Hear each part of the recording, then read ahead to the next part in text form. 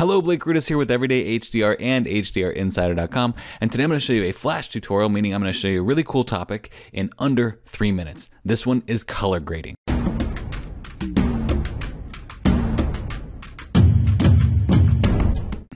So the first thing we need to do is go and open a gradient map down here. And what the gradient map is going to do is it's going to map out your image based on the tones that you're telling it. So right now, this looks like a red and white image because my color palette had red and white in it. But if I click here, I can now change this to something like black and white or any color for that matter. But what it's doing is it looks really bad because the way it's mapping out the colors. So you need to use the blending options in conjunction with the gradient map. So let's just go ahead and select this one. I'll press OK. And if you see down here, we have our blending options. We have many different blending options, and there are many different ones that work very well for this. You can change it to color so that the residual colors adapt to the image. You can also change it to something like soft light or even overlay for some really kind of dramatic look and feel. However, that's still a little too much. So what I like to do is actually drop the opacity all the way down to 0 and slowly work my way back up. No matter what blending option I'm using, I always drop it down to 0 and work this up from there. And now you can see we get some really interesting kind of colors going on with this image, and we're not restricted to just this red and yellow type of effect.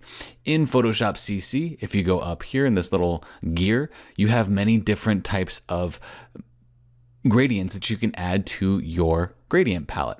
So if you click on one of these like color harmonies or photographic toning, it's going to load your palette with more gradients. So you can click all kinds of different gradients to get a color graded effect on your image. So why do you color grade? Well, color grading does a very good job of combining kind of the whole color feel of your image all together, so that if you're compositing and you've got two color temperatures that are kind of off, what this is doing is, if you look down here, this is the black area and this is the white area. So if we go down to, say, this one, now we have a more black and white style image. If I change this to normal and bring the opacity all the way up, this is a black and white photo.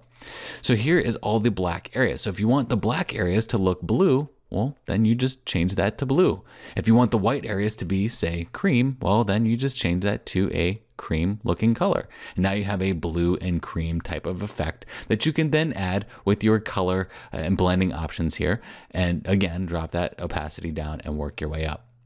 So there's a before, there's the after. You can change any color you want here and really create some dynamic effects with color grading in under 3 minutes. Again, my name is Blake Rudis with Everyday HDR and HDRinsider.com. This was color grading in under 3 minutes. If you like it, please comment on it, share it, and definitely subscribe because there's more of these tutorials coming your way. Thank you.